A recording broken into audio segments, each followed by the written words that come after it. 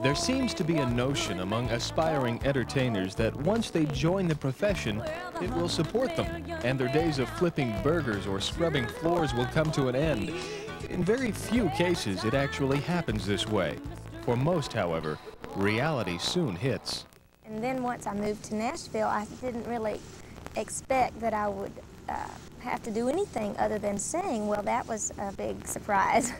I ended up having to do a lot of things. I worked in a promotion office, answering the phone, taking messages, which was a great experience. I'm really glad I did that.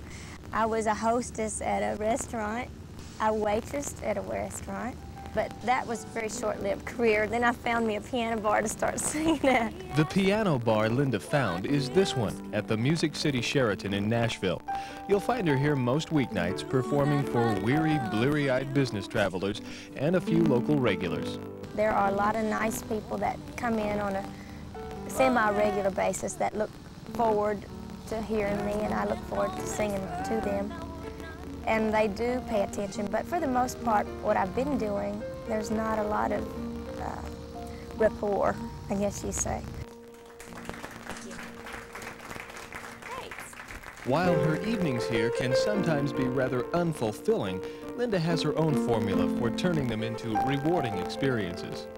Trying to, through my song and personality in between songs, just let them in to my heart and me into theirs. I guess that's the best way I could describe it. The audience finds their way into Linda's heart all right, especially in this song written by her husband called A Child Is Born. Just between the two of us, don't worry. Even though the carpet's old and worn, 'cause God saw fit to give our life new meaning. Just between a man and one, a child is born. It should be sugar and spice, and everything so nice. And on top of all of that, she looked like you. I want them to think, she's singing to me, or, boy, I've experienced that. I know where she's coming from, or yeah, she might be on stage, but she's, you know, down home too.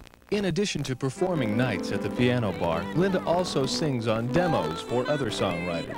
You couple this with Lang's salary, and while there are no fancy limos or extravagant houses, the monthly bills do get paid.